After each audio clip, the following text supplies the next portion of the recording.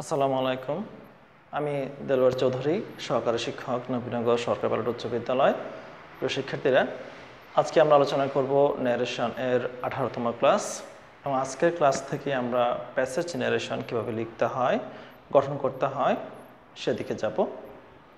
Passage narration হচ্ছে দুটো detached অথবা তার চেয়ে বেশি ডিটাচড সেন্টেন্সের সমন্বয় মাত্র। অর্থাৎ আমি যদি এভাবে বলি 1 + 1 = 2 অথবা 1 + 1 + 2 = 4, ঠিক এরকমই একটার সাথে একটা জোড়া দিয়ে আমরা সংখ্যাটা বাড়াবো, এতটুকুই। তবে কিভাবে একটার সাথে একটা জোড়া দিয়ে লাগাতে হবে সেটা আমাদের জানতে হবে। সেজন্য আমরা বোর্ডে সরাসরি চলে আসি। A girl said to me, I know your name. আমি শুধু একটা খণ্ড অংশ লিখলাম মাত্র, আগের মতো করি। তাহলে আমরা একটা সলিউশন এভাবে লিখব, A girl, যেহেতু এটা assertive, told me that, I বলতে বোঝানো হয়েছে মেয়েটিকে, she, reporting verb past form, reported স্পিচের টেন্সের চেঞ্জ হবে, এ বাক্যটি প্রেজেন্ট ইনডেফিনিট আমরা করে ফেলবো past indefinite. she knew your name মানে বোঝানো হচ্ছে আমার নাম। মেয়েটি আমাকে বললো আমি তোমার নাম জানি, আমাকে বলতে হবে যে মেয়েটি আমাকে বললো যে সে আমার নাম জানতো। Sorry, she knew my name। ঠিক আছে, আমি সমাপ্ত করলাম না বাক্যটা, যেহেতু আমরা এখানেও ইনভার্টেড কমাতে সমাপ্ত করিনি, এখানে একটা টুইস্ট আছে। এখন মনে কর এই বাক্যের সাথে আমি একটা অ্যাসার্টিভ সেন্টেন্স জুড়ে দিই। ধরো লেখা হল এরকম,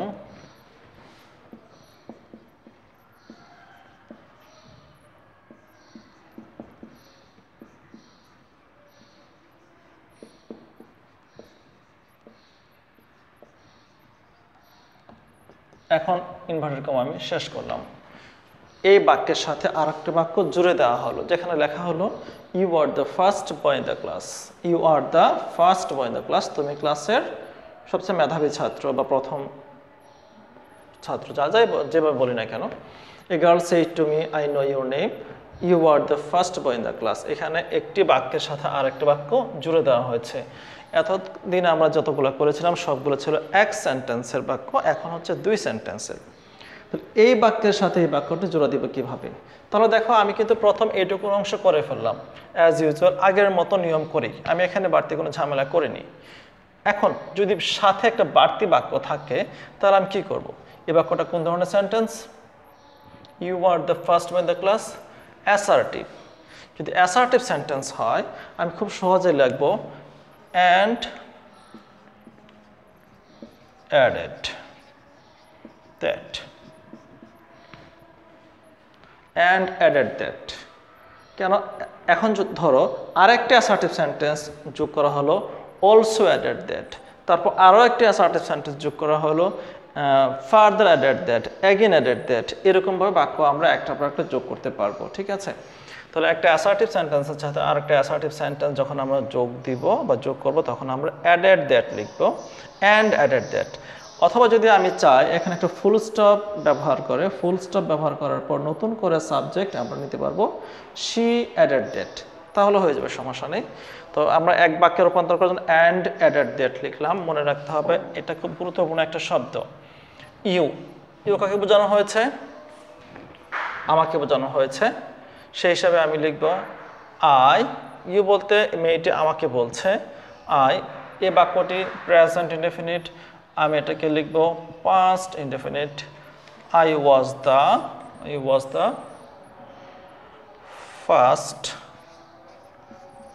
first boy in the class. আমরা কিন্তু দুটো সেন্টেন্স জোড়া দিয়ে শিখে গেলাম কিভাবে।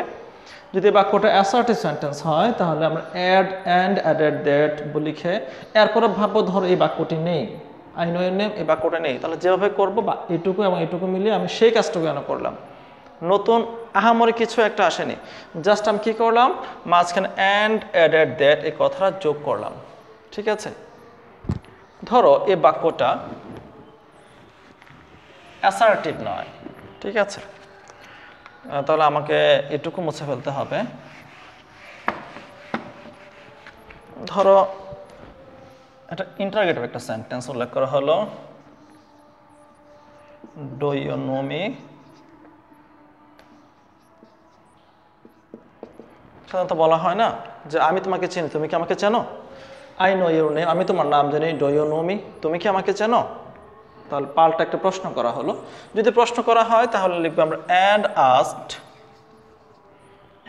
আস্কড বা অক্সিলারি ভার্ব দিয়ে প্রশ্নবোধক করা হলো। অ্যান্ড আস্কড মি দিলেও হবে, না দিলেও হবে। অ্যান্ড আস্কড ইফ, একইভাবে ইউ বলা হয়েছে কাকে? আমাকে বলা হলো, তাহলে সেই হিসেবে লিখবো আই। প্রেজেন্ট ইনডেফিনিট টেন্স, যেহেতু ডু অক্সিলারি ভার্ব আছে এবং ভার্ব প্রেজেন্ট ফর্ম আছে, আমরা ধরে নেব এটা প্রেজেন্ট ইনডেফিনিট টেন্স, সেই হিসেবে লিখবো if I knew her and asked. Just এখানে কি করলাম? অ্যান্ড আস্কড লাগালাম। তুমি যদি এখানে অ্যান্ড আস্কড মি দাও তাহলে কোনো সমস্যা না, হয়ে যাবে। তাহলে a girl told me that she new my name and asked if I knew হার। বাস, বাক্যটা হয়ে গেল চেঞ্জ। ঠিক আছে, interrogative sentence.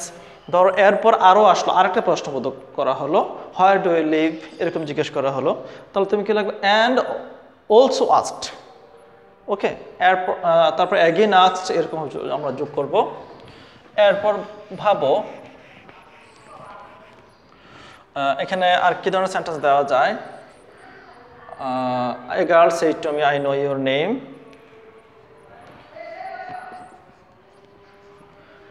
May you pass the exam. ঠিক আছে, এরকম বাক্য বেশি প্রচলিত হয়, সেই হিসাবে আমরা এটা লিখে আমরা একটা অপটেটিভ সেন্টেন্সের বাক্য দিয়ে দিলাম। ঠিক আছে, তাহলে আমরা এখানে কি লিখব?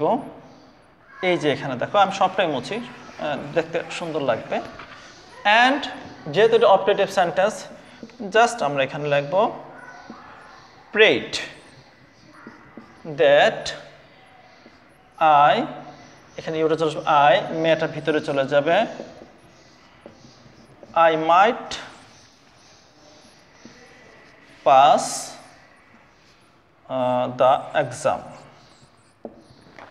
ঠিক আছে, and prayed that I might pass the exam। খুব সহজ করে কিন্তু এগুলো লেখা, জাস্ট নিজের পূর্বের জ্ঞানটা কাজে লাগাতে হবে।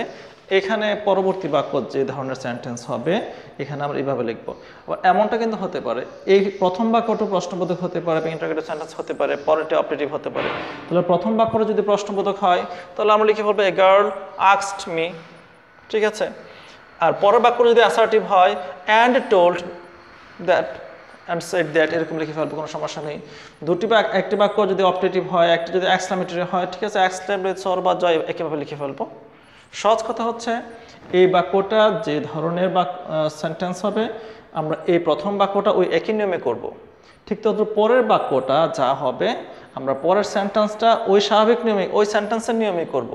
শুধুমাত্র মাঝখানে আমরা এই দুটো বাক্যকে সংস্থাপন করার জন্য পরবর্তী বাক্যর সেন্টেন্সটা যে ধরনের সেন্টেন্স হবে তার সাথে মিলিয়ে আমরা কখনো and said that and prayed that and order that and asked that এরকম জিজ্ঞেস করব।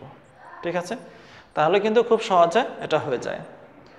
তাহলে আশা করি তোমরা বুঝতে পারছো যে যদি একই সেন্টেন্সের মধ্যে অর্থাৎ একই রিপোর্টেড স্পিচে একই ইনভার্টেড কমার ভেতরে দুটো সেন্টেন্স থাকে, দু ধরনের সেন্টেন্স হয় বা একই ধরনের সেন্টেন্স হয়, তাহলে কীভাবে করতে হবে।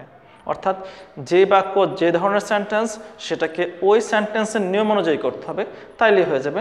যার মাঝখানে শুধু এইটুকু লক্ষণীয় বিষয়। ঠিক আছে, যে আমরা সংযোগ স্থাপন করার জন্য আমরা কী লিখব। ঠিক আছে প্রিয় শিক্ষার্থীরা, ভালো থাকো সবাই। আশা করি তোমরা বারবার প্র্যাকটিস করার মাধ্যমে এই নিয়মগুলো খুব ভালো বুঝবে। আবারও বলি, অনেক বেশি বেশি প্র্যাকটিস করো, নিজেরা বাক্য তৈরি করো, সেগুলো সমাধান করার চেষ্টা করো। হোক তোমার সেই বাক্যটা ভুল, হোক সেই সমাধানটা ভুল, সমস্যা নেই। তুমি প্র্যাকটিস করতে করতে একদিন শিখবে ইনশাল্লাহ। ভালো থাকো, আল্লাহ হাফেজ, আসসালামু আলাইকুম।